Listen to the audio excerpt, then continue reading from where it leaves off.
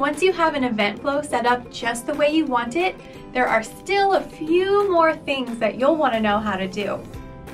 If you need to have a special stage setup for a particular event, you can build that in with Worship Planning.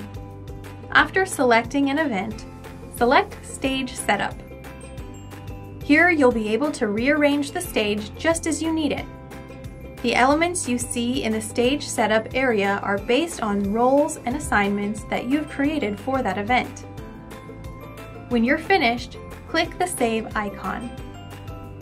If this event will need to have a rehearsal, you can easily schedule it by clicking Rehearsal from within the event.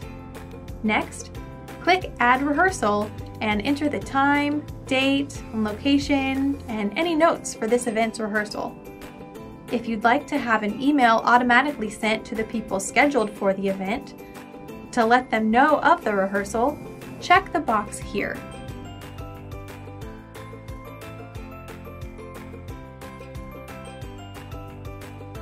When you're finished, click Done.